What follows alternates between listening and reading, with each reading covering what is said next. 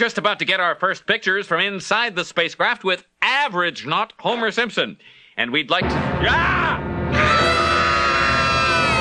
Ladies and gentlemen, we've just lost the picture, but what we've seen speaks for itself. The Corvair spacecraft has apparently been taken over, conquered, if you will, by a master race of giant space ants. It's difficult to tell from this vantage point whether they will consume the captive Earthmen or merely enslave them. One thing is for certain, there is no stopping them. The ants will soon be here.